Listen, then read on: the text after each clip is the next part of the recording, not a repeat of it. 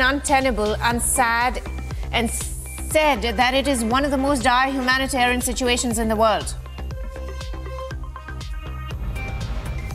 A judge denied Donald Trump's request to exclude testimony from Stormy Daniels and Michael Cohen in hush money trial case. After Pakistan carried out strikes on Afghanistan, United States called on Pakistan to restrain and ensure civilians are not harmed in their counter-terrorism efforts.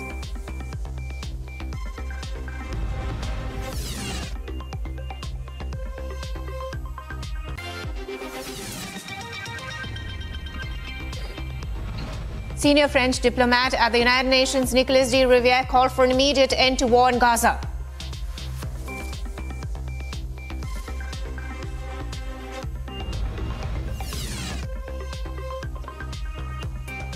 Hundreds of protesters demanding food for community kitchens blocked streets in Buenos Aires and clashed several times with police in Argentina.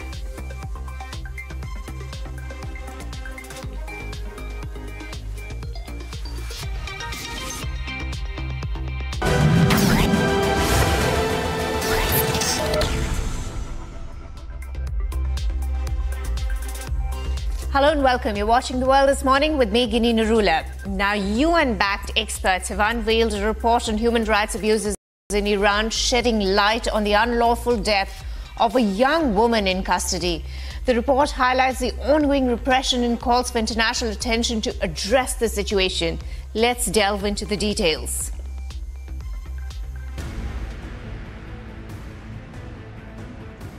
UN-backed experts condemned the Iranian government's human rights record in a recent report presented to the Human Rights Council. First of all, as you'll all recall, this protest that happened in 2022 in Iran was sparked off by the death in custody of a young woman, an Iranian Kurdish woman, Jina Mahsa Amini, just 22 years old. And she was arrested for alleged breach of the so-called mandatory hijab laws. And within 3 days of her arrest, she was found dead in custody.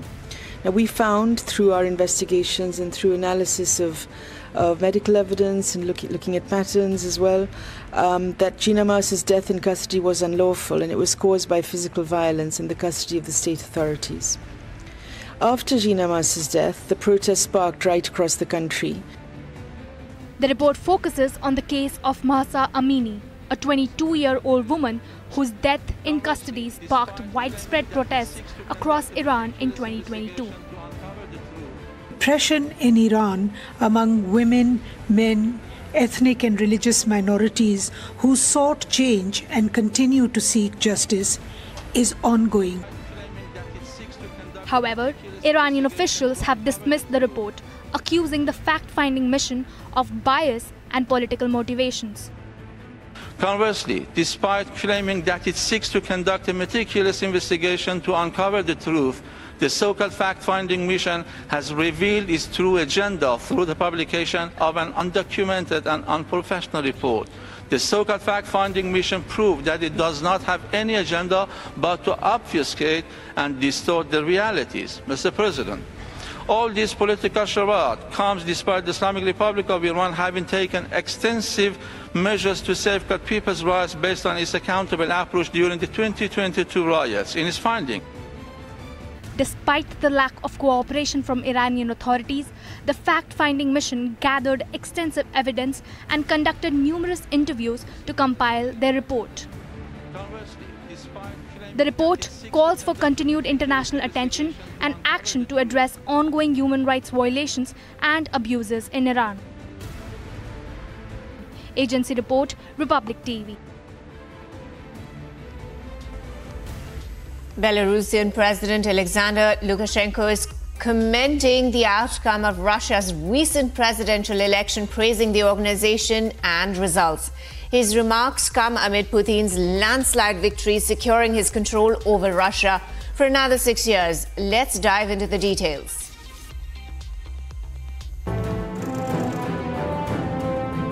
Belarusian president applauded the recent Russian presidential election, where Vladimir Putin clinched victory, securing another term in Russia. Россиянам прежде всего, они молодцы, сплотились в этот выборный период и показали, кто в доме хозяин. Во-вторых, это был серьезный сигнал Западу, которые ставку делали на то, чтобы раскачать изнутри России. Не получается на фронте, значит раскачать изнутри. Тоже не получилось. И третье, надо понимать, что это для нас наука. 2025 года. Belarusian president praised the organization of the election process and the pre-election campaign. Блестяще организовала. Сам процесс спланированы были правильно, предвыборный период прежде всего. Ну, естественно, президенту много пришлось работать, вы это видели. Неимоверно много. Он молодец, он объехал всю Россию, побывал в разных точках и ответил на животрепещущие вопросы российского общества. Очень хорошее было планирование предвыборного процесса и... The Belarusian president highlighted the election as a signal to the West, suggesting that attempts to destabilize Russia internally had failed. Vladimir Putin's landslide victory in the Russian election further solidifies his grip on power, with election officials confirming a record number of votes in his favor. Agency report, Republic TV.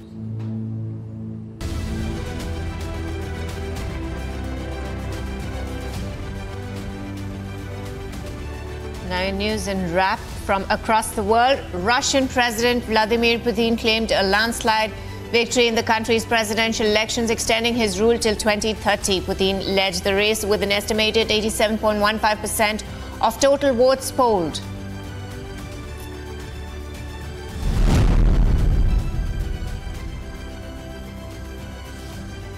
Vladimir Putin hails the preliminary results in the presidential election and thanked voters, telling them that Russians were all one team and that the source of authority in the nation is the Russian people. Even as he faced competition from three token rivals, voting trends showed him in the lead with 88% of the mandate.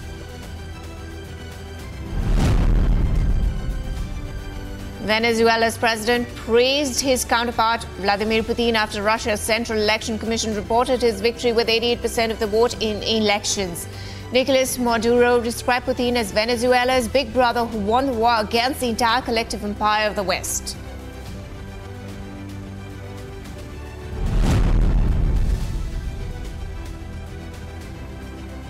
In his first comments on Russian opposition leader Alexei Navalny's death, Vladimir Putin said that he supported an idea to release him in a prisoner exchange just days before the man died. He also denied any role in Navalny's demise in the Arctic prison, while calling the situation as an unfortunate part of his life.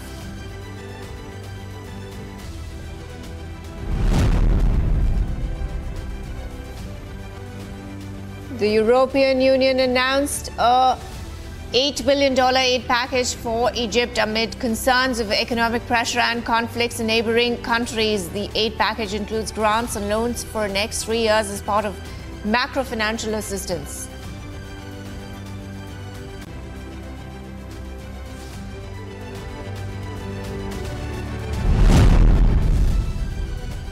Italy's Prime Minister Giorgia Meloni praised the role her country played in a new model of cooperation between Europe and the southern shore of the Mediterranean. She also reaffirmed their shared cooperation in tackling illegal migration and human trafficking. President Joe Biden invited Catholic leaders to the White House for brunch to mark St. Patrick's Day. He thanked all organizations present for the work they do to assist vulnerable communities across the country.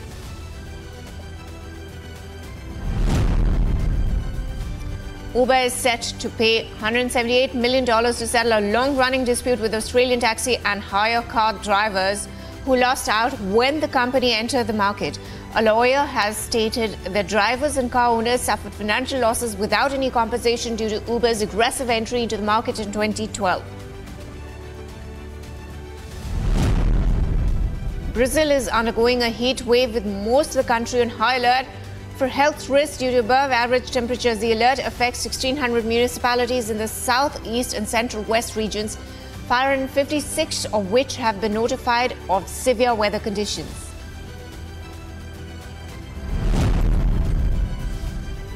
Large crowds gathered on the streets of Boston in the city's annual St. Patrick's Day parade. Groups of dancers and performers were seen donning green outfits, to revel in Irish heritage and commemorate Ireland's patron saint.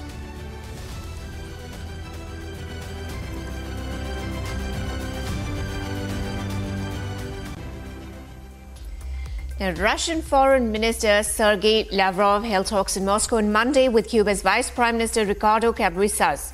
Lavrov welcomed Cabrizas to the Russian capital and praised the contribution his visits have made towards a further advancement of relations between the two nations. Russian Foreign Minister Sergei Lavrov held talks in Moscow on Monday with Cuba's Vice Prime Minister Ricardo Cabrizas.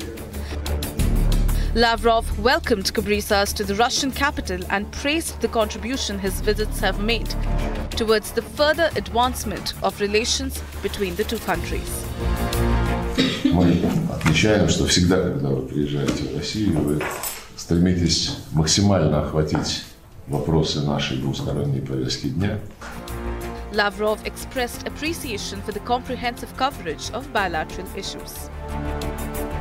Еще раз добро пожаловать. Рассчитываю послушать ваши впечатления от визита, от тех встреч, которые состоялись и которые вы намечаете.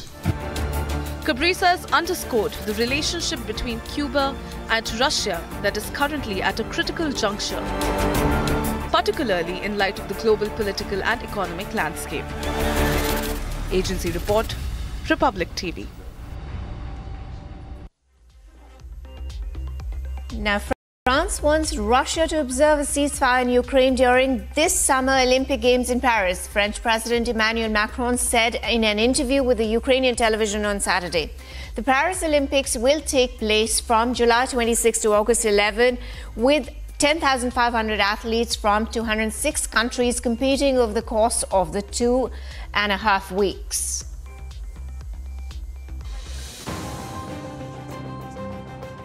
French President Emmanuel Macron told journalists that having Russian athletes compete in the upcoming Olympics as individual neutral participants sent a message of peace, of international unity and of tolerance.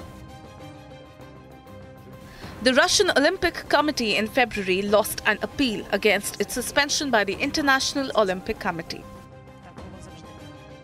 The suspension in October removed the ROC's right to receive funding from the IOC, but has not affected the many Russians who are competing in international sports as neutral athletes, as they attempt to qualify for this year's Paris Olympics as part of an IOC-backed initiative.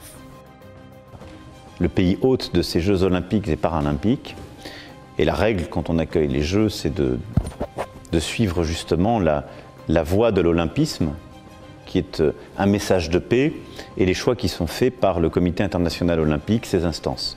Le choix qui a été fait est que la Russie comme pays ne soit pas présente, que le drapeau ne soit pas présent, mais que des athlètes puissent en effet être présents et comme sportifs pouvoir faire partie de la compétition, en étant tous collectivement très vigilants sur les propos qui seront tenus. Et évidemment avec une très grande rigueur pour qu'aucune dérive, aucun propos inacceptable ne soit tenu dans ce cadre, et nous serons très vigilants sur ce point. Moi je me plierai à cela parce que je pense que c'est un message de paix, d'unité internationale, de tolérance. Mais c'est un message qui ne cède rien à la clarté qui est la nôtre et au fait que nous voulons que l'Ukraine recouvre sa pleine souveraineté, son intégrité territoriale et que la paix durable revienne dans votre pays. Par le passé, à plusieurs reprises, quand il y a eu des conflits, ce même choix a été fait. Et je pense que c'est une bonne chose que par le sport, il y ait des femmes et des hommes qui puissent faire ce chemin. They would go to the Paris Games under the name of individual neutral athletes, the IOC has said previously. The IOC previously also said that it will bar athletes who actively support the war in Ukraine, but is not requiring Russian athletes to speak out against it. The IOC has said that the suspension means it would not have to consult the ROC on which athletes to select. Macron said it was important to set the Russian people apart from its leadership in the context of a post-war relationship between Russia, Ukraine and the rest of Europe. The Paris Olympics start on July 26th and run through August 11. Agency report, Republic TV.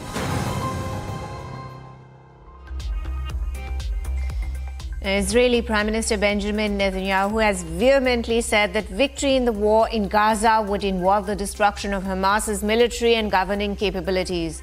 The return of the hostages and ensuring Gaza could never again pose a threat to Israel. As the war rages on amidst growing global watch on Jerusalem's action, how does Israel plan to tackle the situation? Here are the details in this report. It has been 5 months since the Israel-Hamas war began. Amidst a raging conflict in Gaza that has claimed the lives of over 31,000 Palestinians, Israeli Prime Minister Benjamin Netanyahu has outlined his vision for victory. How do we define victory? We define it as the destruction of Hamas's military and governing capability. We define it also as the return of the hostages, which we're working right now. That's why I was a bit late, because we have to instruct our delegation that is going to Doha. And we define it also as preventing the return of Gaza from becoming a threat to Israel at any time in the future. Addressing a meet at the American-Israel Public Affairs Committee, Netanyahu stressed on Iran's involvement in this war. If we achieve these goals, then we will also deliver a stinging blow to the Iran terror axis, which is behind everything that we're seeing here today. That is something that we all have to understand, that this is not just Israel's battle. It is a battle for our future, but it's also the battle for the victory of the Israel-American moderate Arab axis against the Iran axis. Meanwhile, tensions between Netanyahu and the United States continue to escalate as criticism mounts over Israel's increasing offensive in the Gaza Strip. Even as the US supports the return of Israeli hostages, the White House has voiced concerns over stalled negotiations. The people of Israel are united as never before. And this is something that is, I think, something that should inform everything that we discuss now. United as ever before, on the need to have that victory over Hamas. United as never before on the effort that adjoins the battle against Hamas to return the hostages, and united as never before on ensuring that Gaza doesn't become a terror haven and a source of threat to Israel in the future. As the conflict rages on, both sides remain entrenched in their positions, with several civilians caught in the crossfire of war. Agency report, Republic TV.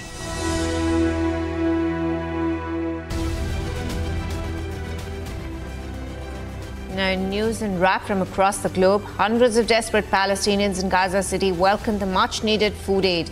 As people waited for their turn to collect flour outside the headquarters of the United Nations Relief Agency, aid groups said that it is nearly impossible to deliver because of severe Israeli restrictions. Relatives of hostages being held in Gaza blocked a highway in Tel Aviv as they called for the hostages to be released. With more than 250 Israelis being held as hostages, protests have rallied across Israel in the last few weeks against Netanyahu's stalled ceasefire negotiations.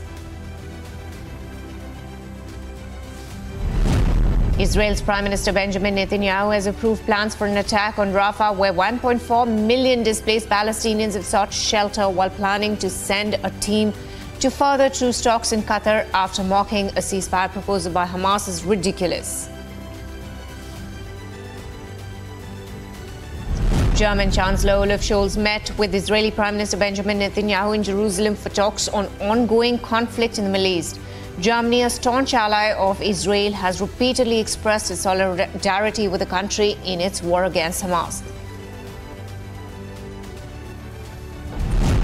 German Chancellor Olaf Scholz met with Israeli President Isaac Herzog, where they discussed rescuing Israeli hostages in Gaza and getting humanitarian aid into the Gaza Strip. Scholz said that while Germany will support Israel, civilian suffering in Gaza must be looked at on priority.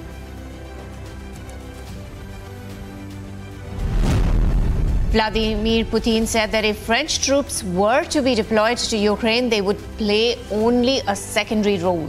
The president also said a direct conflict with NATO in their interference in the Russia-Ukraine conflict would be a step away from full-scale Third World War.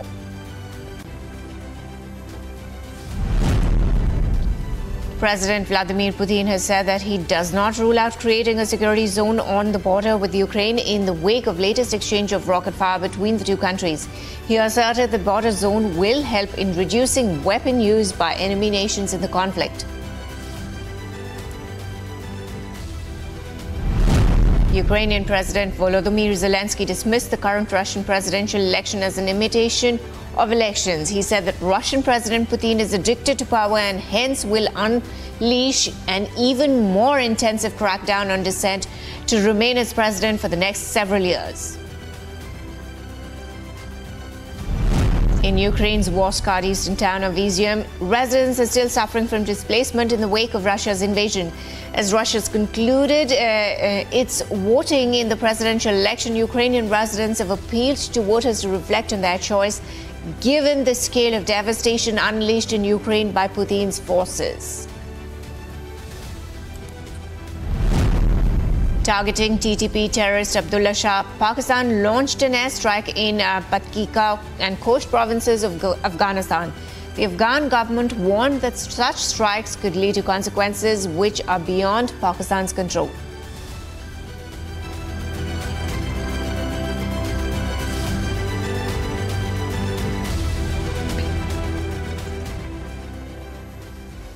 Uber, the global ride-share leader, agrees to pay $272 million Australian dollars to resolve a prolonged disagreement with Australian taxi and hire car drivers. The disagreement ensued after drivers suffered losses when Uber entered into the Australian market.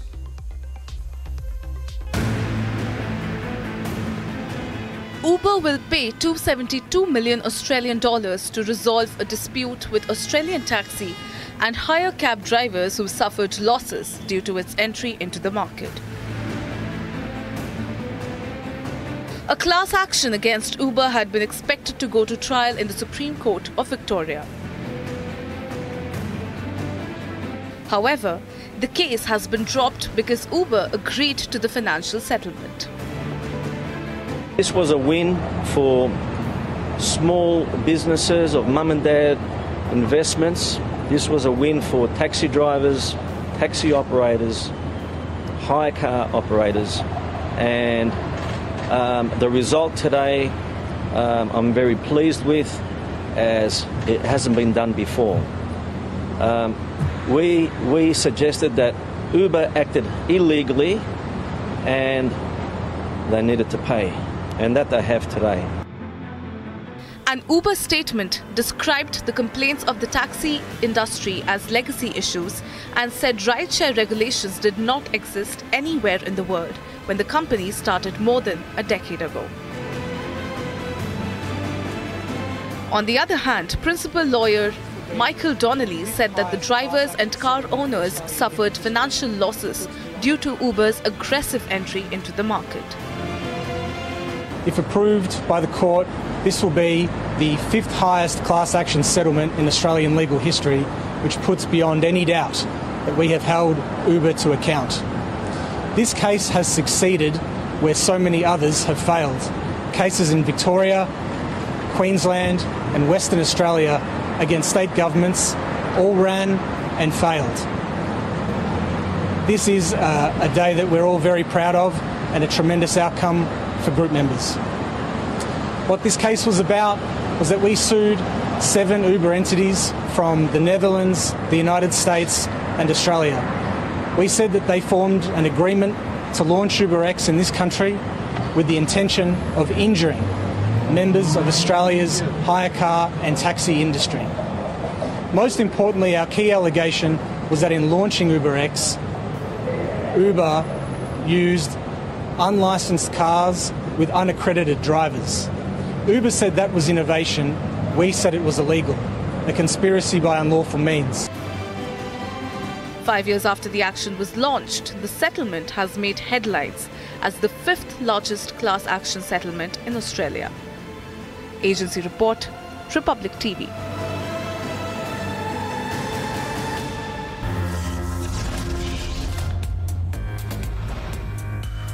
Time to slip in a very short break. Coming up on the other side, Prime Minister Modi to hold a roadshow in Palakkad in Kerala today as part of BJP's Lok Sabha campaign in the southern state. Supreme Court agrees to hear plea by the Indian Union of Muslim League seeking a stay on Citizenship Amendment Act today. This and much more after a very short break. Stay tuned, viewers.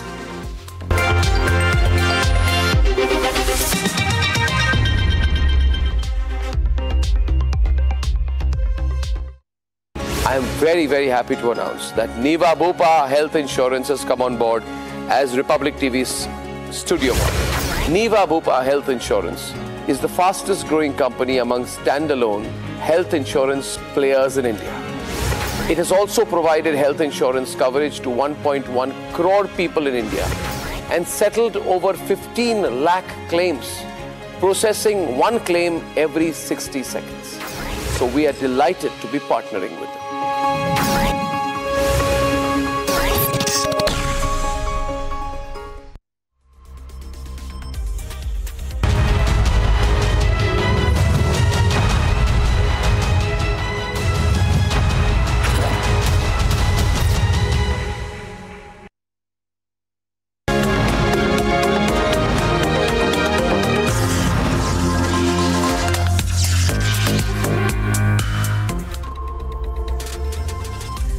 Hello and welcome. You're watching The Morning Express with me, Ginny Narula. Let's first take a look at our top headlines that we're tracking this hour.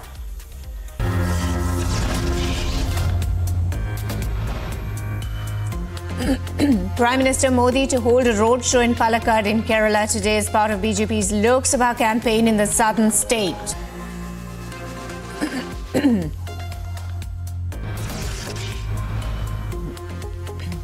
BJP to hold its key Central Election Committee meet panel to decide on the third list of candidates for the BJP.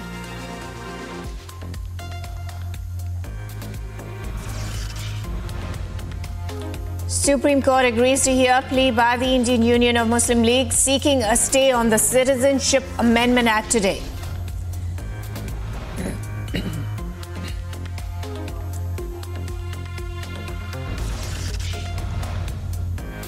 Congress Working Committee to hold meet today to discuss the party's manifesto for the Lok Sabha elections and give the final shape to it today.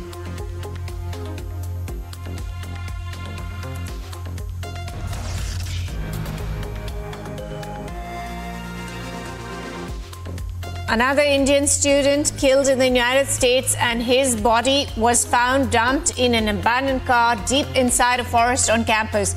9 such cases this year.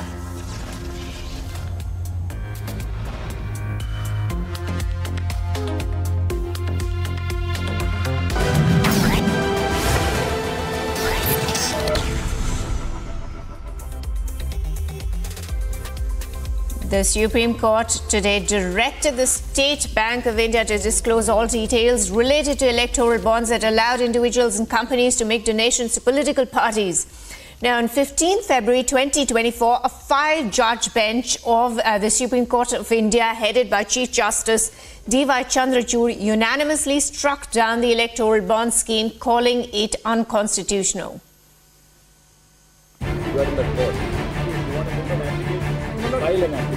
The Apex Court has wrapped the State Bank of India and has ordered to disclose all details related to electoral bonds by March 21st. The order comes after the Supreme Court pulls up the SBI for willful disobedience and dismissed their plea seeking extension. The Election Commission of India uploaded the data received in digitized form from the Registry of the Supreme Court on electoral bonds on its website. The ruling BJP at the centre received the maximum amount of funds through these bonds at rupees 6,987 crores. Followed by West Bengal's ruling party TMC at rupees 1,396 crores. In its landmark verdict on February 15th, the Supreme Court scrapped the centre's electoral bond scheme, calling it unconstitutional. Meanwhile, the politics around it continues to brew. BJP वाले electoral bond की बात नहीं कर रहे हैं कि क्या क्या छुपा रखा था 10 साल में, कैसे एजेंसियों का दुरुपयोग करके छापे मार करके चंदा इकट्ठा किया इन्होंने।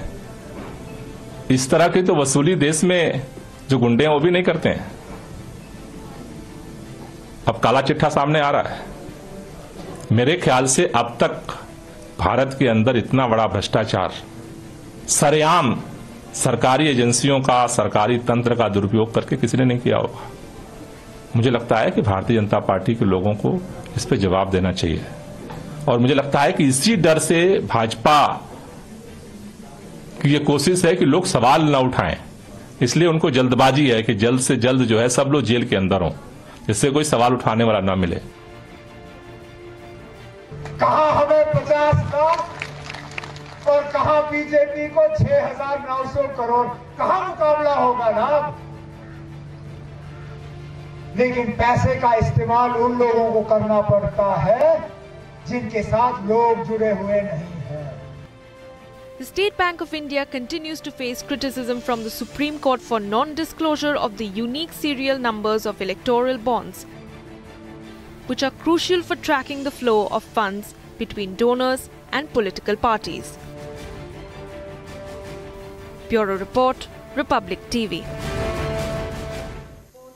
Now, in a decisive move, days ahead of the Lok Sabha polls, the Election Commission has ordered the removal of 6 state home secretaries, West Bengal DGP and BMC Commissioner. This move viewed as part of the ECI's efforts to maintain a level playing field and ensure the integrity of the electoral process has invited a variety of opinions from across political parties. Now, as the nation gears up to participate in India's biggest festival of democracy, what does this mega bureaucratic rejig mean for the elections? Take a look at this report. With just a month to go for the Lok Sabha polls, the Election Commission has shunted Home Secretaries of 6 states. Among other top bureaucrats, Chief Election Commissioner Rajiv Kumar also ordered the removal of BMC Commissioner Iqbal Singh Chahal. चुनाव आयोग ने मुंबई महानगर पालिका के आयुक्त इकबाल चहल की तुरंत बदली ट्रांसफर करने के आदेश राज्य सरकार को दिए। मैं उसका स्वागत करता हूं। And the Director General of Police in West Bengal. In what seems like a major bureaucratic reshuffle after the implementation of the Moral Code of Conduct, it is a bid to ensure free and fair elections. The EC's move has been met with mixed reactions. While the BJP has welcomed the decision, Indie allies deem it as baseless. देखिए, और राज्यों का तो मैं नहीं बता सकता, लेकिन झारखंड में गृह सचिव की पदस्थापना अभी कुछ दिनों पहले ही हुई है और वो एक कर्तव्यनिष्ठ ईमानदार अफसर माने जाते हैं। फिर किस आधार पर, क्यों, समझ से परे है। झारखंड में लगातार इस तरह की बातें आएंगी बिना किसी आधार का, तो बहुत सारे प्रश्न उठते हैं। चुनाव आयोग को इस तरह की निर्णयों से परहेज करना चाहिए, मेरा विचार है। Meanwhile, in Bengal, the decision to remove DGP Rajiv Kumar has stoked a fierce debate across the political divide. TMC spokesperson Shantanu Sen has alleged that the BJP, completely in control of the EC, is misusing the body to even political points with Mamata Banerjee. Party এই দেশে আর কোনো স্বশাসিত সংস্থাকে নিরপেক্ষভাবে কাজ করতে দেয় না। তারা ক্ষমতার অপব্যবহার করে সমস্ত কেন্দ্রীয় সংস্থাকে নিজেদের কুক্ষিগত করে নিজেদের স্বার্থে ব্যবহার করে। ইলেকশন কমিশনের ক্ষেত্রেও তাই।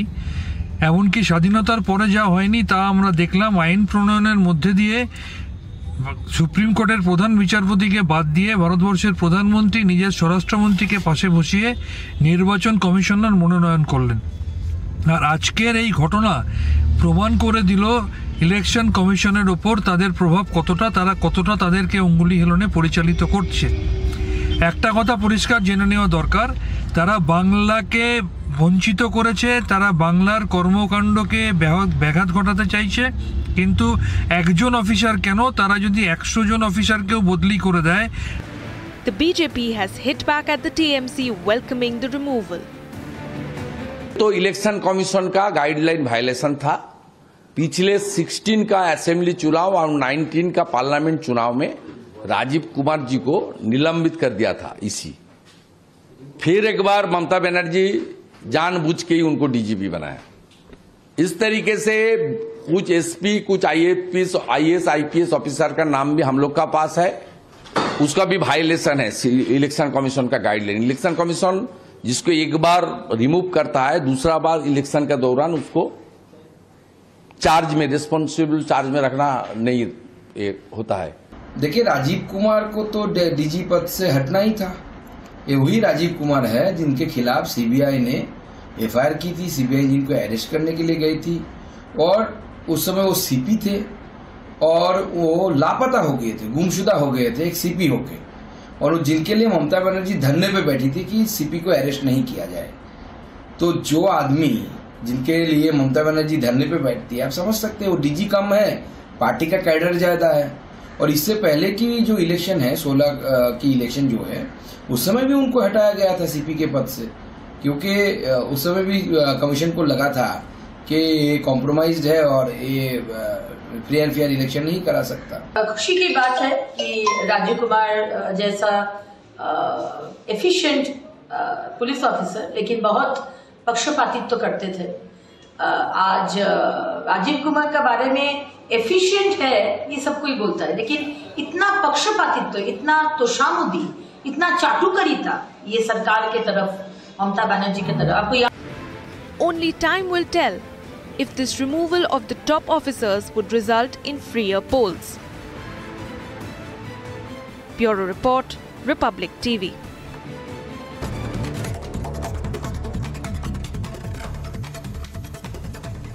Now, in news and wrap from across the nation, as Congress's Rahul spoke at the closing rally of his yatra, he said that, and I quote, that there is a word Shakti in Hinduism and India is fighting against the Shakti. He said that the soul and integrity of the EVMs have been traded to the Prime Minister Modi, and that every autonomous institution of the country, be it the ED, CBI or Income Tax Department, have traded their spines to the centre.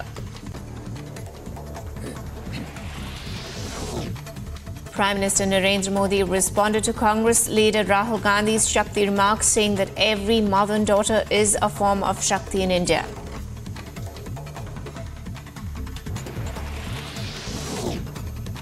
In a recent address in Shivamoga, Karnataka, the Prime Minister Narendra Modi said that an attack on Shakti is an attack on women, daughters and the motherland itself.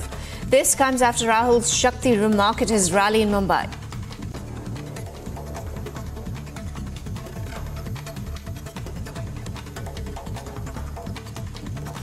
INDI alliance के लोग अब इसी शक्ति को कुचलना चाहते हैं। इन्हें मां भारती की बढ़ती हुई शक्ति से नफरत हो रही है। शक्ति पर वार का मतलब है देश की माताओं, बहनों, बेटियों पर वार।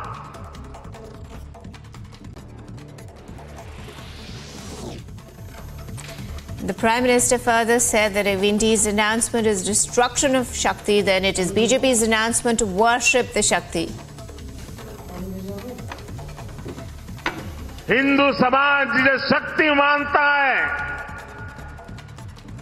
उस शक्ति के विनाश का उन्होंने ऐलान कर दिया है। अगर शक्ति के विनाश का उनका ऐलान है, तो शक्ति की उपासना का हमारा भी ऐलान है। Launching a scathing attack at the Congress, BJP's Shehzad Poonawalla said that Rahul Gandhi is against Nari Shakti. He said that a series of India Alliance members had said that Hindu Dharma is fraud and that the Congress party has a long history of Hindu hatred, from denying the existence of Lord Ram to making the statement about Shakti. In a legendary post on social media platform X, Congress's Rahul Gandhi said that his comment is being twisted. He said he didn't mean the comment in the way the Prime Minister is taking it.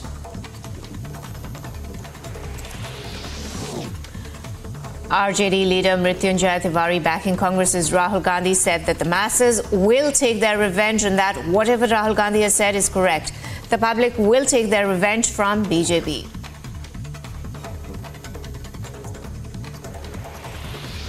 With just a month left to the Lok Sabha elections 2024, the Election Commission of India has directed the dismissal of the Home Secretary in 6 states: Gujarat, Uttar Pradesh, Bihar, Jharkhand, Himachal Pradesh and Uttarakhand.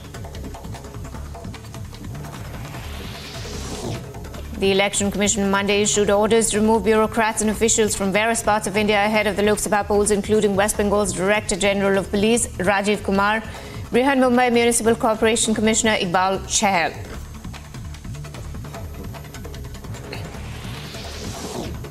Responding to the ECI's move to dismiss Bengal's chief police officer, the Trinamool Congress leader Kunal Ghosh criticized the BJP for its attempt to seize control and oversee the operations of central agencies.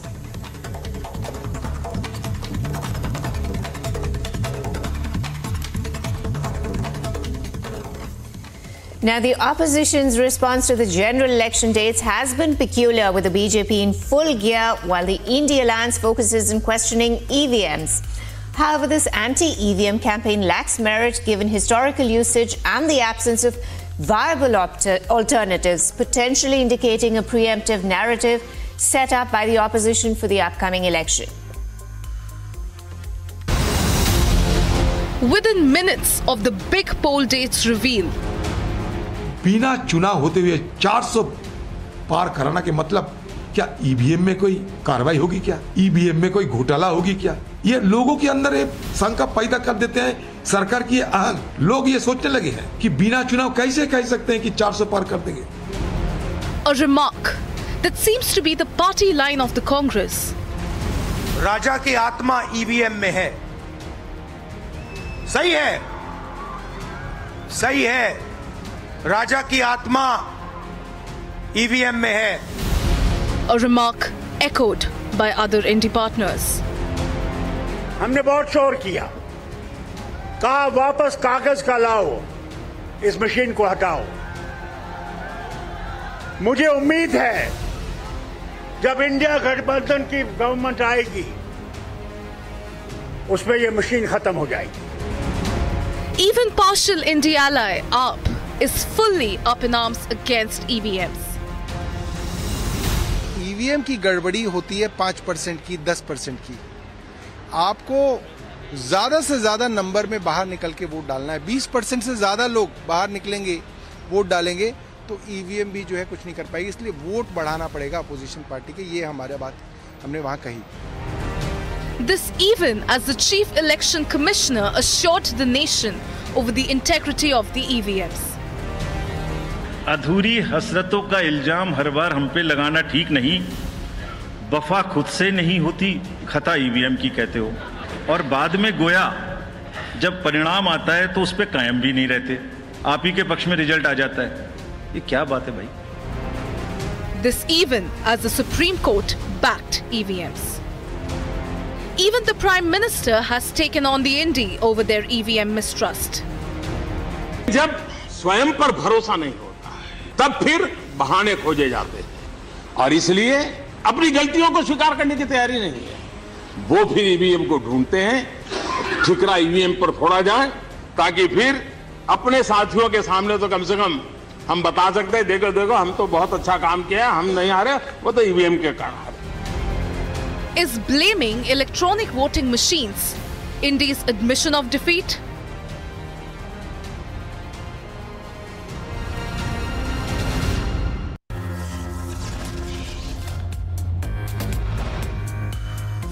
Time to slip in a very short break. Coming up after the break, Prime Minister Modi to hold a road show in Palakkad in Kerala today as part of BJP's Lok Sabha campaign in the southern state.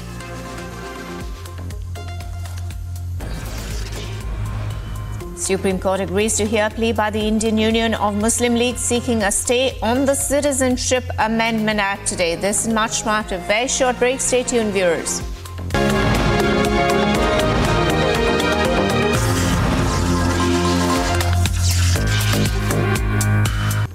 Welcome back, viewers. Now, during the Bharat Jodo Yatra's concluding event, Rahul Gandhi of the Congress once again insulted Sanatan Dharma by using Shakti to criticize the Prime Minister and the BJP. This sparked a political storm, with the BJP accusing him of misogyny and disrespect towards the Indian mothers and daughters, while Rahul contends his words were misrepresented. Yet criticism against his remarks persists. Hindu धर्म में शक्ति शब्द होता है, हम शक्ति से लड़ रहे हैं, एक शक्ति से लड़ रहे हैं। अब सवाल उठता है वो शक्ति क्या है? जैसे किसी ने यहां कहा राजा की आत्मा ईवीएम में है, ईडी में है, सीबीआई में है, इनकम टैक्स डिपार्टमेंट में है, हिंदुस्तान की हर संस्था में है। With barely a month left, Hindu धर्म में शक्ति शब्द होता है, हम शक्ति से लड़ रहे हैं, एक शक्ति से लड़ रहे हैं।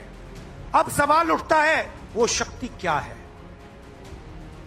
जैसे किसी ने यहां कहा राजा की आत्मा ईवीएम में है, ईडी में है, सीबीआई में है, इनकम टैक्स डिपार्टमेंट में है, हिंदुस्तान की हर संस्था में है। Shakti, a core tenet of the Hindu faith. Some of the names that took on Shakti: Shumb Nishumb, Narkasur, Mahishasur, Raktabij, and hence they were eliminated by feminine divine in the form of Ma Durga and Kali. Obviously, these are names no one would want to be in the company of. Demons, essentially. Clearly, Rahul Gandhi might pay some price of this mistake electorally. Shakti, embodiment of women empowerment. नारी शक्ति को एक विशेष सम्मान सिर्फ विधेयक पारित होने से मिल रहा है ऐसा नहीं है। इस विधेयक के प्रति देश के सभी राजनीतिक दलों की सकारात्मक सोच होना, ये हमारे देश की नारी शक्ति को नेतृत्व के साथ आगे आएगी। ये अपने आप में भी हमारे उज्जवल भविष्य की गारंटी बनने वाली है। The remark is also seen as an insult to women. शक्ति पर वार का मतलब है देश की माताओं, बहनों, बेटियों पर वार। शक्ति पर वार का मतलब है नारी कल्याण की योजनाओं पर वार। शक्ति पर वार का मतलब है मां भारती की शक्ति पर वार। इंडिया अलायंस ने, कांग्रेस ने इसी शक्ति को ललकारा है। This insult less than 2 months after the opposition skipped the Ram Mandir opening. And not the first time to insult Sanatan Dharma. விபச்சாரி மகனாக இருக்க விரும்புகிறீர்கள், எத்தனை பேர் தீண்டத்தவனாக இருக்க விரும்புகிறீர்கள் என்கின்ற கேள்வியை உறக்க சொன்னால்தான் அது சனாதனத்தை முறியடிக்கின்ற அடிநாதமாக அமையும் என்பதை எதிர்க்க முடியாது. கொசு, டெங்கு காய்ச்சல், மலேரியா, கொரோனா இதையெல்லாம் நம்ம எதிர்க்க கூடாது, ஒழித்து கட்ட வேண்டும். அப்படிதான் இந்த சனாதனம். The PM using it as a weapon. Congress को इसका जवाब देश की हर महिला, हर बहन, हर बेटी देगी, शक्ति का हर उपासक देगा। 4 जून को इन्हें पता चल जाएगा कि शक्ति को ललकारने का मतलब क्या होता है। साथियों, कांग्रेस सत्ता हासिल करने के किसी भी हद तक जाने वाली पार्टी है। With the big Lok Sabha polls a little over a month away, can India Alliance afford to alienate 80% of the electorate?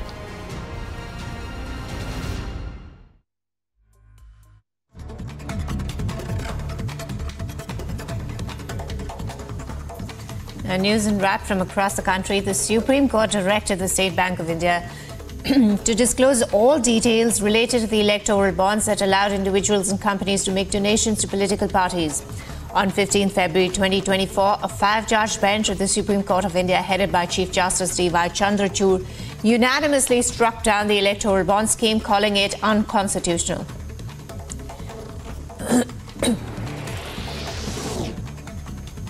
Delhi Minister NAP leader Gopal Rai launched a scathing attack against the BJP regarding electoral bonds, alleging a veil of secrecy surrounding the issue. Rai accused the BJP of concealing pertinent information over the past decade, including alleged misuse of central agencies, conducting raids and questionable donation practices.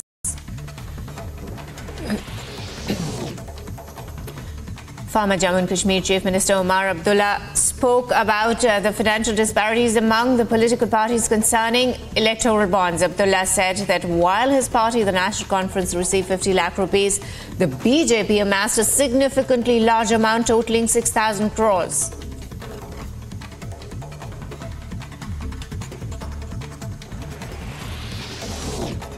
BRS leader K. Kavita has moved Supreme Court challenging her arrest by the ED in Delhi liquor policy case. The ED has claimed that K. Kavita was linked to the South Group lobby of liquor traders who were trying to play a larger role under the now scrapped Delhi excise policy for 2021-22.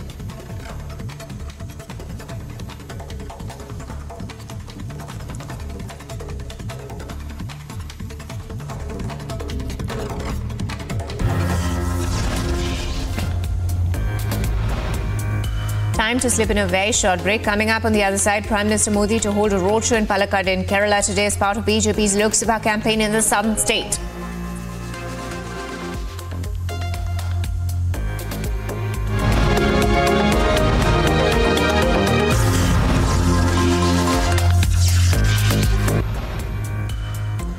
As gang violence in Haiti worsened, the U.S. State Department called the security situation untenable and said it is one of the most dire humanitarian situations in the world.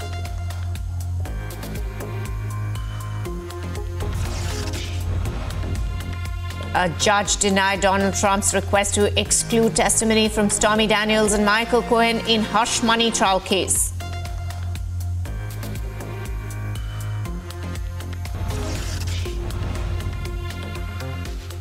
After Pakistan carried out strikes in Afghanistan, United States called on Pakistan to restrain and ensure civilians are not harmed in their counter-terrorism efforts.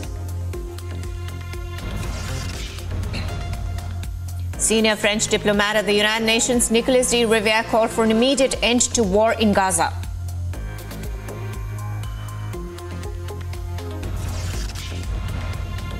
Hundreds of protesters demanding food for community kitchens blocked streets in Buenos Aires and clashed several times with police in Argentina.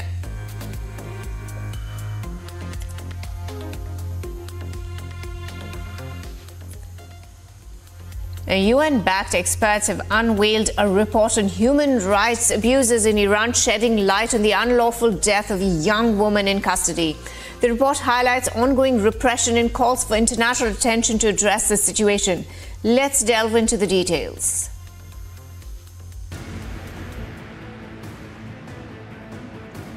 UN-backed experts condemned the Iranian government's human rights record in a recent report presented to the Human Rights Council. First of all, as you'll all recall, this protest that happened in 2022 in Iran was sparked off by the death in custody of a young woman, an Iranian Kurdish woman, Jina Mahsa Amini, years old. And she was arrested for alleged breach of the so-called mandatory hijab laws. And within 3 days of her arrest, she was found dead in custody. Now, we found through our investigations and through analysis of medical evidence and looking at patterns as well, that Jina Mahsa's death in custody was unlawful, and it was caused by physical violence in the custody of the state authorities.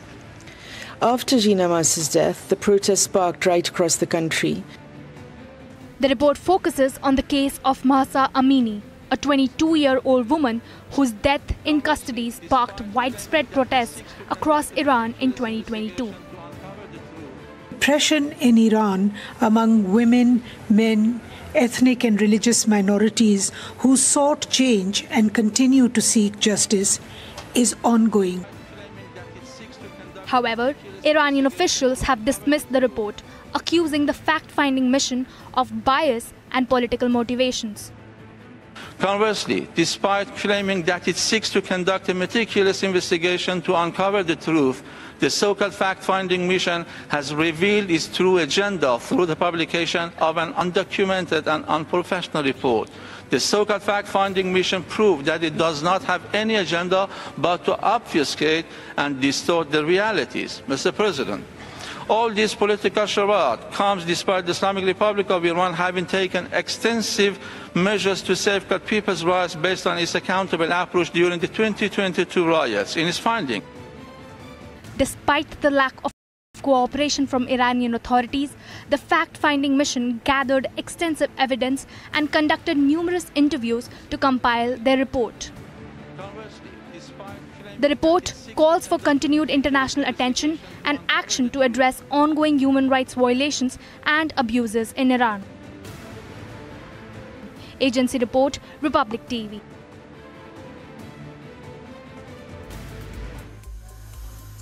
The Belarusian President Alexander Lukashenko is commending the outcome of Russia's recent presidential election, praising the organization and results. His remarks come amid Putin's landslide victory, securing his control over Russia for another 6 years. Let's dive into the details. Belarusian president applauded the recent Russian presidential election, where Vladimir Putin clinched victory, securing another term in Russia. Россиянам прежде всего, они молодцы, сплотились в этот выборный период и показали, кто в доме хозяин. Во-вторых, это был серьезный сигнал Западу, которые ставку делали на то, чтобы раскачать изнутри России. Не получается на фронте, значит раскачать изнутри. Тоже не получилось. И третье, надо понимать, что это для нас наука. Мы в преддверии 2025 года. Belarusian president praised the organization of the election process and the pre-election campaign. Блестяще организовала. Сам процесс спланированы были, правильный предвыборный период прежде всего. Ну, естественно, президенту много пришлось работать, вы это видели. Неимоверно много, он молодец, он объехал всю Россию, побывал в разных точках и ответил на животрепещущие вопросы российского общества. Очень хорошее было планирование предвыборного процесса и... The Belarusian president highlighted the election as a signal to the West, suggesting that attempts to destabilize Russia internally had failed. Vladimir Putin's landslide victory in the Russian election further solidifies his grip on power, with election officials confirming a record number of votes in his favor. Agency report, Republic TV. Now, news and wrap from across the globe. Russian President Vladimir Putin claimed a landslide victory in the country's presidential elections, extending his rule till 2030. Putin led the race with an estimated 87.15% of total votes polled.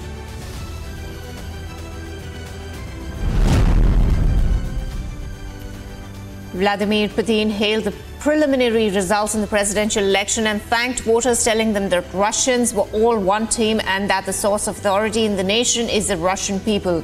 Even as he faced competition from three token rivals, voting trends showed him in the lead with 88% of the mandate. Venezuela's president praised his counterpart Vladimir Putin after Russia's Central Election Commission reported his victory with 88% of the vote in the election. Nicolas Maduro described Putin as Venezuela's big brother who won the war against the entire collective empire of the West.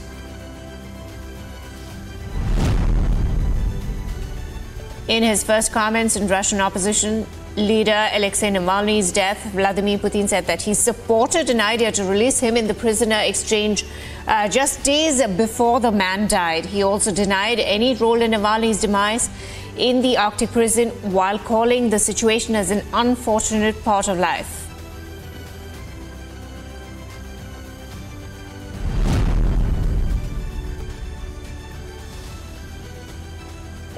The European Union announced a $8 billion aid for Egypt amid concern of economic pressure and conflicts in neighboring countries. The aid package includes grants and loans for the next 3 years as part of macro-financial assistance.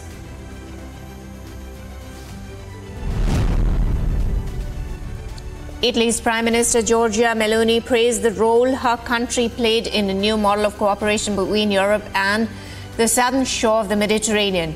She also reaffirmed their shared cooperation in tackling illegal migration and human trafficking.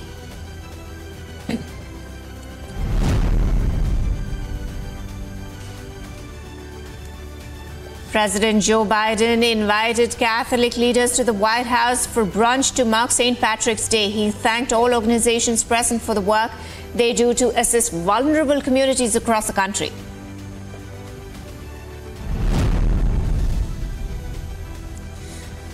Uber is set to pay $178 million to settle a long-running dispute with Australian taxi and hire car drivers who lost out when the company entered the market. A lawyer has said that the drivers and car owners suffered financial losses without any compensation due to Uber's aggressive entry into the market in 2012. Brazil is undergoing a heat wave with most of the country on high alert for health risks due to above-average temperatures. The alert affects 1,600 municipalities in the southeast and central west regions, 556 of which have been notified of severe weather conditions. Large crowds gathered on the streets of Boston in the city's annual St. Patrick's Day parade. Groups of dancers and performers were seen donning green outfits to revel in Irish heritage and commemorate Ireland's patron saint.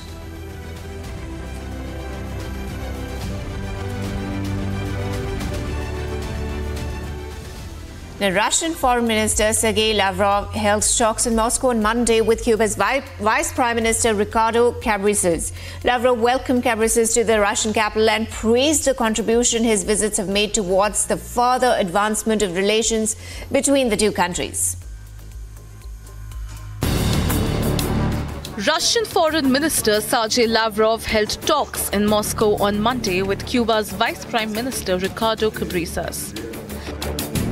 Lavrov welcomed Cabreces to the Russian capital and praised the contribution his visits have made towards the further advancement of relations between the two countries. Мы отмечаем, что всегда, когда вы приезжаете в Россию, вы стремитесь максимально охватить вопросы нашей двусторонней повестки дня. Lavrov expressed appreciation for the comprehensive coverage of bilateral issues. Еще раз добро пожаловать. Рассчитываю послушать ваши впечатления от визита, от тех встреч, которые состоялись и которые вы намечаете. Cabreces underscored the relationship between Cuba and Russia that is currently at a critical juncture, particularly in light of the global political and economic landscape. Agency report, Republic TV. Now, France wants Russia to observe a ceasefire in Ukraine during the summer's Olympic Games in Paris. French President Emmanuel Macron said in an interview with the Ukrainian television on Saturday, the Paris Olympics will take place from July 26 to August 11th, in which 10,500 athletes from 206 countries are competing over the course of 2.5 weeks.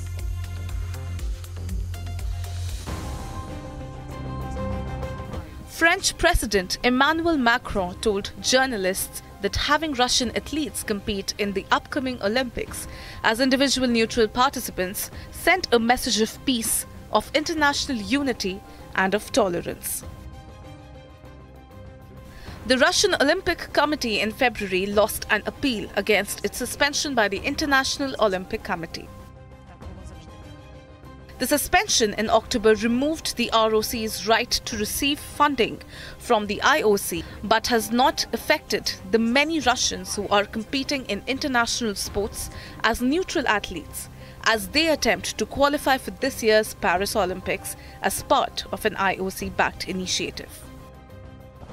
Le pays hôte de ces Jeux olympiques et paralympiques, et la règle quand on accueille les Jeux, c'est de suivre justement la voie de l'olympisme, qui est un message de paix, et les choix qui sont faits par le Comité international olympique, ses instances.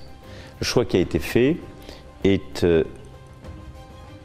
que la Russie comme pays ne soit pas présente, que le drapeau ne soit pas présent, mais que des athlètes puissent en effet être présents et comme sportifs pouvoir faire partie de la compétition, en étant tous collectivement très vigilants sur les propos qui seront tenus, et évidemment avec une très grande rigueur pour qu'aucune dérive, aucun propos inacceptable ne soit tenu dans ce cadre, et nous serons très vigilants sur ce point.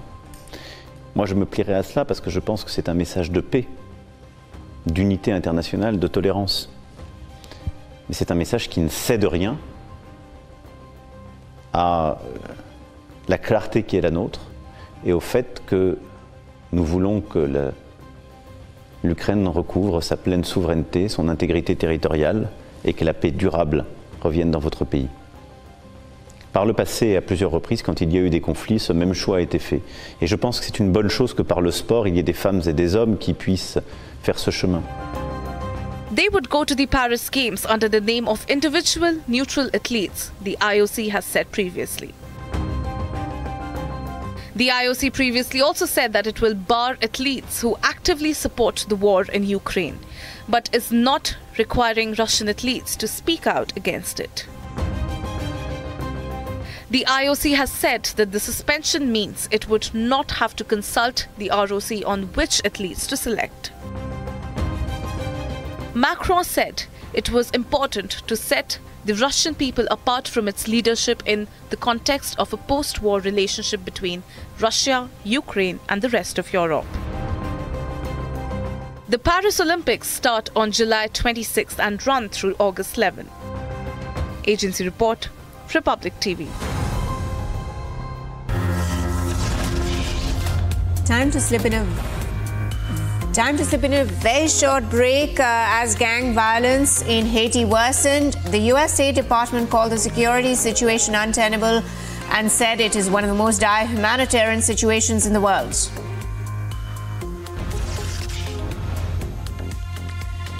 After Pakistan carried out strikes on Afghanistan, United States called on Pakistan to restrain and ensure civilians are not harmed in their counter-terrorism efforts.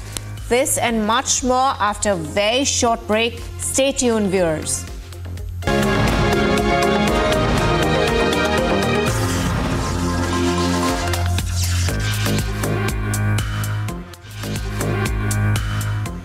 Welcome back, viewers. Now, Israeli Prime Minister Benjamin Netanyahu has vehemently said that victory in the war in Gaza would involve the destruction of Hamas's military and governing capabilities, the return of the hostages and ensuring Gaza could never again pose a threat to Israel.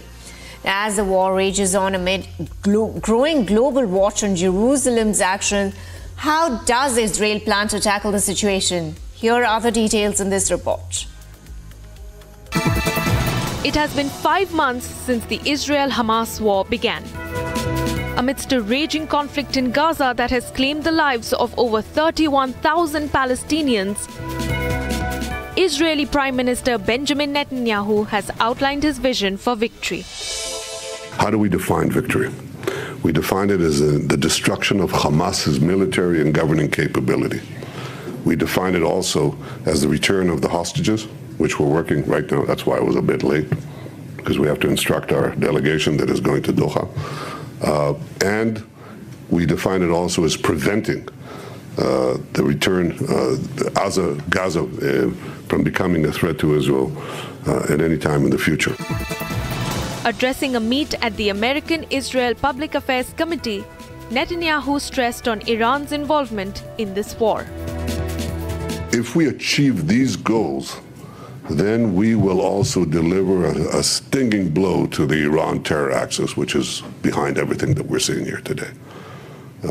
That is something that we all have to understand, that this is not just Israel's battle. It is a battle for our future, but it's also the battle for the victory of the Israel-American moderate Arab axis against the Iran axis.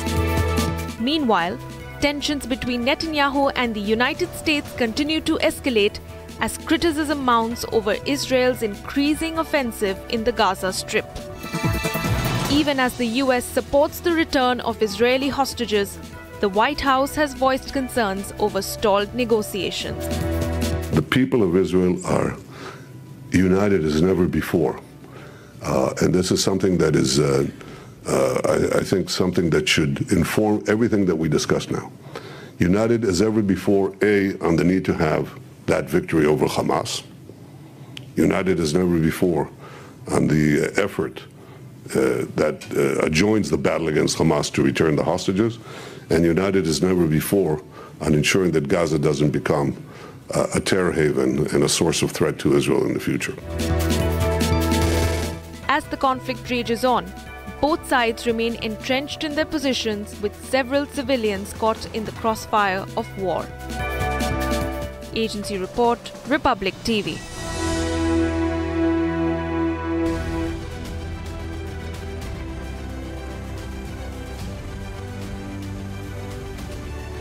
Now, news and wrap from across the globe. Hundreds of desperate Palestinians in Gaza City welcomed the much-needed food aid as people waited for their turn to collect flour outside the headquarters of the United Nations Relief Agency. Aid groups said that it is nearly impossible to deliver because of severe Israeli restrictions.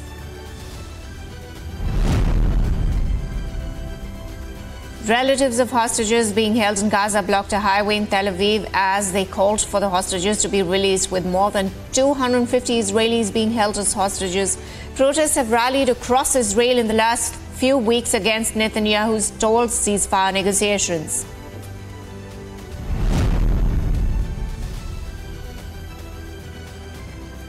Israel's Prime Minister Benjamin Netanyahu has approved plans for an attack on Rafah, where 1.4 million displaced Palestinians have sought shelter, while planning to send a team to further truce talks in Qatar after mocking a ceasefire proposal by Hamas as ridiculous. German Chancellor Olaf Scholz met with Israeli Prime Minister Benjamin Netanyahu in Jerusalem for talks on the ongoing conflict in the Middle East. Germany, a staunch ally of Israel, has repeatedly expressed its solidarity with the country in its war against Hamas.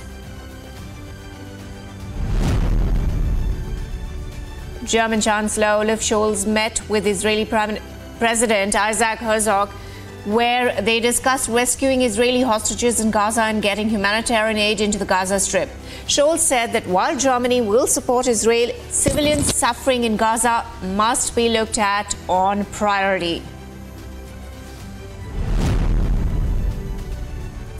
Vladimir Putin said that if French troops were to be deployed to Ukraine, they would play only a secondary role. The president also said a direct conflict with NATO and their interference in the Russia-Ukraine conflict would be one step away from a full-scale Third World War. President Vladimir Putin has said that he does not rule out creating a security zone on the border with Ukraine in the wake of the latest exchange of rocket fire between the two countries. He asserted that a border zone will help in reducing weapon use by enemy nations in the conflict. Ukrainian President Volodymyr Zelensky dismissed the current Russian presidential election as an imitation of elections. He said that the Russian President Putin is addicted to power and hence will unleash an even more intensive crackdown on dissent to remain as president for the next several years.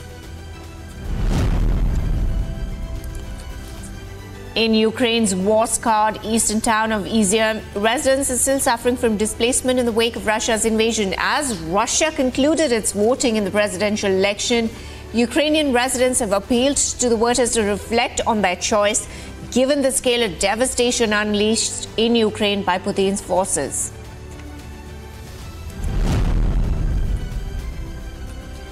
Targeting TTP terrorist Abdullah Shah, Pakistan launched an airstrike in Paktika and coast provinces of Afghanistan. The Afghan government warned that such strikes could lead to consequences which are beyond Pakistan's control.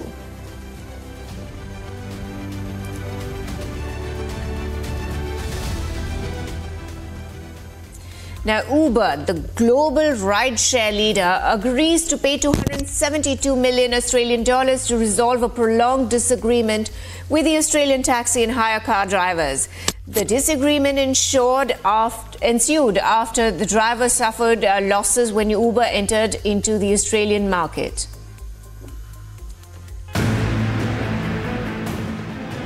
Uber will pay 272 million Australian dollars to resolve a dispute with Australian taxi and hire cab drivers who suffered losses due to its entry into the market. A class action against Uber had been expected to go to trial in the Supreme Court of Victoria. However, the case has been dropped because Uber agreed to the financial settlement. This was a win for small businesses of mum and dad investments. This was a win for taxi drivers, taxi operators, hire car operators, and the result today I'm very pleased with, as it hasn't been done before. We suggested that Uber acted illegally and they needed to pay, and that they have today. An Uber statement described the complaints of the taxi industry as legacy issues and said rideshare regulations did not exist anywhere in the world when the company started more than a decade ago.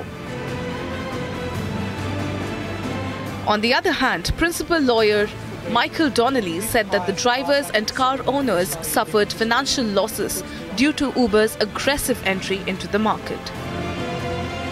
If approved by the court, this will be the 5th highest class action settlement in Australian legal history, which puts beyond any doubt that we have held Uber to account. This case has succeeded where so many others have failed. Cases in Victoria, Queensland and Western Australia against state governments all ran and failed. This is a day that we're all very proud of and a tremendous outcome for group members. What this case was about was that we sued 7 Uber entities from the Netherlands, the United States and Australia. We said that they formed an agreement to launch UberX in this country with the intention of injuring members of Australia's hire car and taxi industry. Most importantly, our key allegation was that in launching UberX, Uber used unlicensed cars with unaccredited drivers. Uber said that was innovation. We said it was illegal, a conspiracy by unlawful means. 5 years after the action was launched, the settlement has made headlines as the 5th largest class action settlement in Australia. Agency report, Republic TV.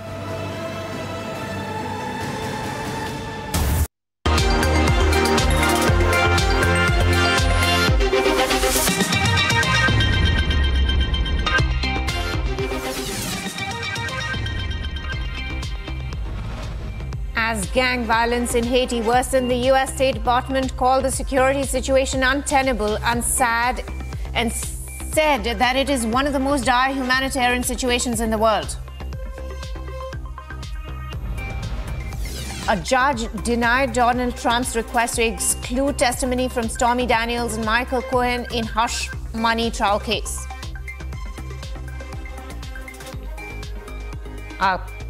After Pakistan carried out strikes on Afghanistan, United States called on Pakistan to restrain and ensure civilians are not harmed in their counter-terrorism efforts.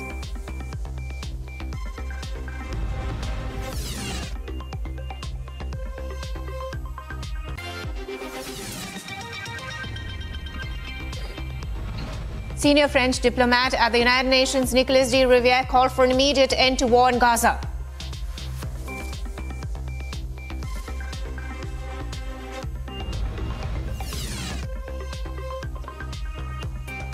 Hundreds of protesters demanding food for community kitchens blocked streets in Buenos Aires and clashed several times with police in Argentina.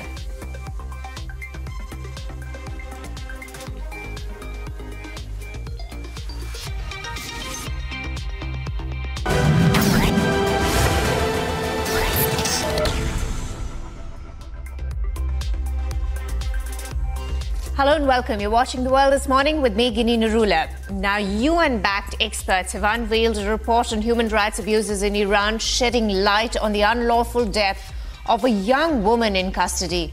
The report highlights the ongoing repression and calls for international attention to address the situation. Let's delve into the details.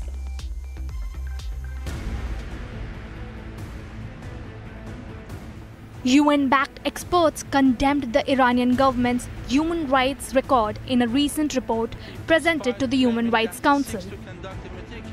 First of all, as you'll all recall, this protest that happened in 2022 in Iran was sparked off by the death in custody of a young woman, an Iranian Kurdish woman, Jina Mahsa Amini, just 22 years old. And she was arrested for alleged breach of the so-called mandatory hijab laws. And within 3 days of her arrest, she was found dead in custody. Now, we found through our investigations and through analysis of medical evidence and looking at patterns as well, that Jina Mahsa's death in custody was unlawful, and it was caused by physical violence in the custody of the state authorities. After Jina Mahsa's death, the protest sparked right across the country. The report focuses on the case of Mahsa Amini, a 22-year-old woman whose death in custody sparked widespread protests across Iran in 2022. Repression in Iran among women, men, ethnic and religious minorities who sought change and continue to seek justice is ongoing. However, Iranian officials have dismissed the report, accusing the fact-finding mission of bias and political motivations. Conversely, despite claiming that it seeks to conduct a meticulous investigation to uncover the truth, the so-called fact-finding mission has revealed its true agenda through the publication of an undocumented and unprofessional report. The so-called fact-finding mission proved that it does not have any agenda but to obfuscate and distort the realities. Mr. President, all this political charade comes despite the Islamic Republic of Iran having taken extensive measures to safeguard people's rights based on its accountable approach during the 2022 riots. In its finding, despite the lack of cooperation from Iranian authorities, the fact-finding mission gathered extensive evidence and conducted numerous interviews to compile their report. The report calls for continued international attention and action to address ongoing human rights violations and abuses in Iran. Agency report, Republic TV. Belarusian President Alexander Lukashenko is commending the outcome of Russia's recent presidential election, praising the organization and results.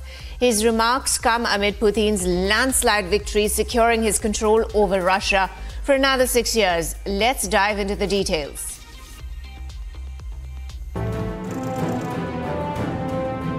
Belarusian president applauded the recent Russian presidential election, where Vladimir Putin clinched victory, securing another term in Russia.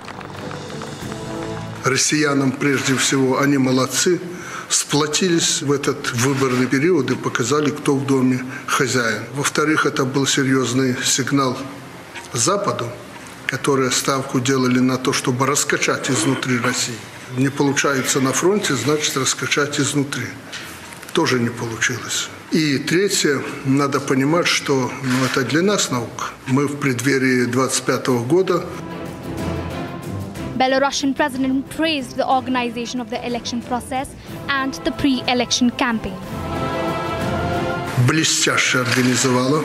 Сам процесс спланированы были. Правильный предвыборный период прежде всего. Ну, естественно, президенту много пришлось работать. Вы это видели.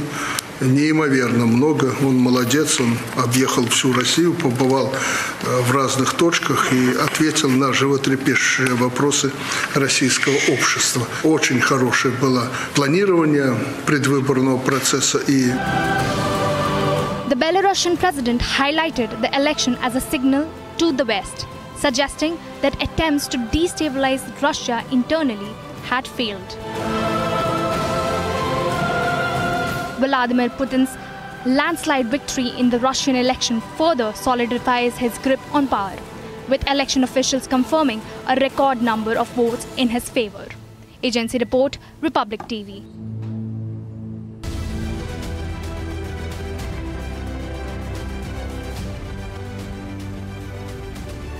Now in news and wrap from across the world, Russian President Vladimir Putin claimed a landslide victory in the country's presidential elections, extending his rule till 2030. Putin led the race with an estimated 87.15% of total votes polled.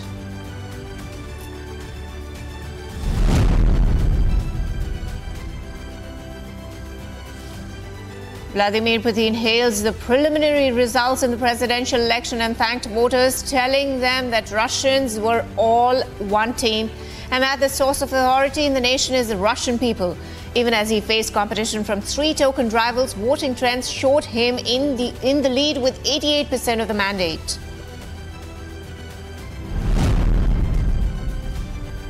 Venezuela's president praised his counterpart Vladimir Putin after Russia's Central Election Commission reported his victory with 88% of the vote in elections. Nicolas Maduro described Putin as Venezuela's big brother who won the war against the entire collective empire of the West.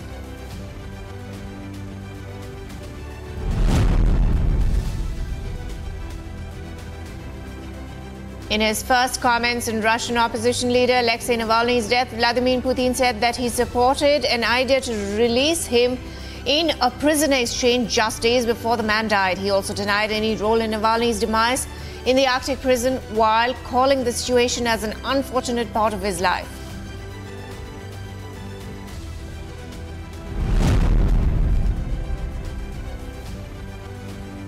The European Union announced a $8 billion aid package for Egypt amid concerns of economic pressure and conflicts in neighboring countries. The aid package includes grants and loans for the next 3 years as part of macro-financial assistance.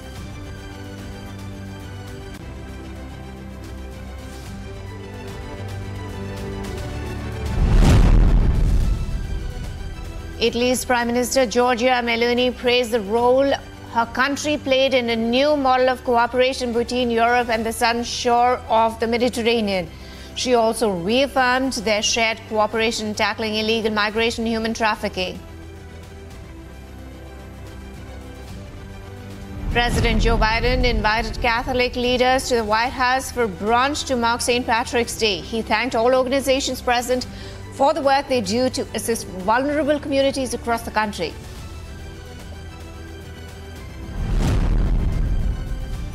Uber is set to pay $178 million to settle a long-running dispute with Australian taxi and hire car drivers who lost out when the company entered the market. A lawyer has stated that drivers and car owners suffered financial losses without any compensation due to Uber's aggressive entry into the market in 2012. Brazil is undergoing a heat wave with most of the country on high alert for health risks due to above-average temperatures. The alert affects 1,600 municipalities in the southeast and central west regions, 556 of which have been notified of severe weather conditions.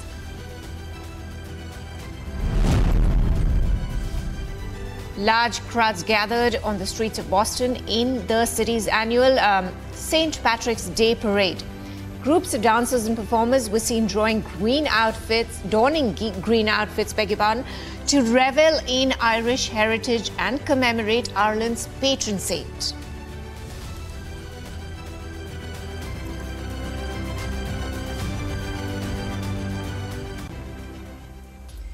Now, Russian Foreign Minister Sergei Lavrov held talks in Moscow on Monday with Cuba's Vice Prime Minister Ricardo Cabrizas. Lavrov welcomed Cabrizas to the Russian capital and praised the contribution his visits have made towards a further advancement of relations between the two nations. Russian Foreign Minister Sergei Lavrov held talks in Moscow on Monday with Cuba's Vice Prime Minister Ricardo Cabrizas. Lavrov welcomed Cabrizas to the Russian capital and praised the contribution his visits have made towards the further advancement of relations between the two countries. Мы отмечаем, что всегда, когда вы приезжаете в Россию, вы стремитесь максимально охватить вопросы нашей двусторонней повестки дня. Lavrov expressed appreciation for the comprehensive coverage of bilateral issues.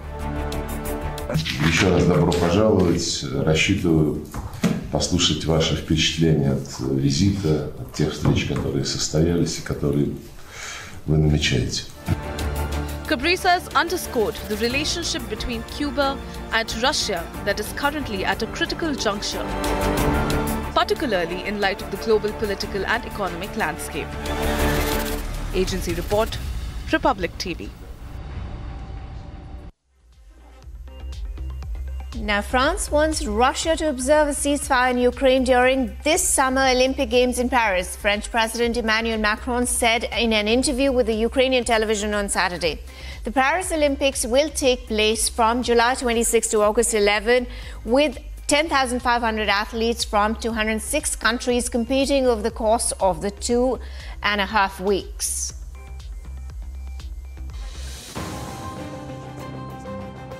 French President Emmanuel Macron told journalists that having Russian athletes compete in the upcoming Olympics as individual neutral participants sent a message of peace, of international unity and of tolerance. The Russian Olympic Committee in February lost an appeal against its suspension by the International Olympic Committee. The suspension in October removed the ROC's right to receive funding from the IOC, but has not affected the many Russians who are competing in international sports as neutral athletes, as they attempt to qualify for this year's Paris Olympics as part of an IOC-backed initiative. Le pays hôte de ces Jeux olympiques et paralympiques, et la règle quand on accueille les Jeux, c'est de suivre justement la voie de l'olympisme, qui est un message de paix, et les choix qui sont faits par le Comité international olympique, ses instances. Le choix qui a été fait est que la Russie comme pays ne soit pas présente, que le drapeau ne soit pas présent, mais que des athlètes puissent en effet être présents et comme sportifs pouvoir faire partie de la compétition, en étant tous collectivement très vigilants sur les propos qui seront tenus. Et évidemment avec une très grande rigueur pour qu'aucune dérive, aucun propos inacceptable ne soit tenu dans ce cadre, et nous serons très vigilants sur ce point. Moi je me plierai à cela parce que je pense que c'est un message de paix, d'unité internationale, de tolérance. Mais c'est un message qui ne cède rien à la clarté qui est la nôtre et au fait que nous voulons que l'Ukraine recouvre sa pleine souveraineté, son intégrité territoriale, et que la paix durable revienne dans votre pays. Par le passé, à plusieurs reprises, quand il y a eu des conflits, ce même choix a été fait. Et je pense que c'est une bonne chose que par le sport, il y ait des femmes et des hommes qui puissent faire ce chemin.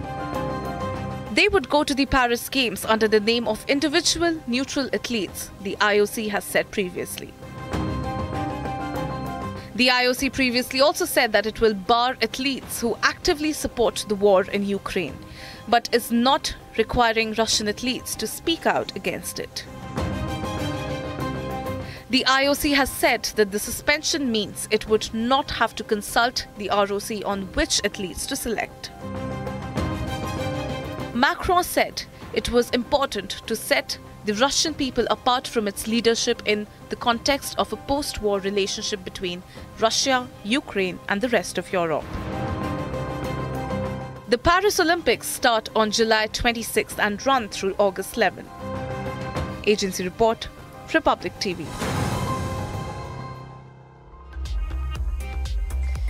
Israeli Prime Minister Benjamin Netanyahu has vehemently said that victory in the war in Gaza would involve the destruction of Hamas's military and governing capabilities. The return of the hostages and ensuring Gaza could never again pose a threat to Israel. As the war rages on amidst growing global watch on Jerusalem's action, how does Israel plan to tackle the situation? Here are the details in this report. It has been 5 months since the Israel-Hamas war began. Amidst a raging conflict in Gaza that has claimed the lives of over 31,000 Palestinians, Israeli Prime Minister Benjamin Netanyahu has outlined his vision for victory. How do we define victory? We define it as the destruction of Hamas's military and governing capability. We define it also as the return of the hostages, which we're working right now. That's why I was a bit late.